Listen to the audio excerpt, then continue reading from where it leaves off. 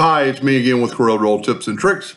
Somebody had a question if they could, up here, it tells you the name of the file that you've got open, or if you haven't titled it, but it doesn't tell you where it is.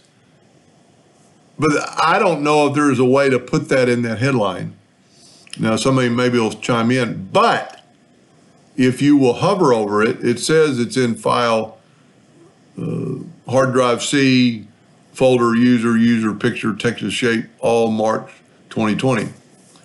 So you can just hover over that and it'll tell you that. Or with the file open, if you'll go to File and Document Properties and click on that, it's going to give you a lot of information, how big it is.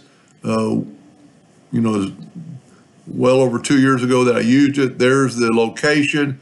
It's going to tell you it's the dots per inch. It's going to tell you the number of objects, 1,500, number of points, curves. There's a lot of information there. Tell you the font. Somewhere the fonts were there. Tell you the solid image, the colors, and somewhere is the fonts. There it is, Arial, and Gothic on this item. So just go to File. While that file's open, just go to Document Properties.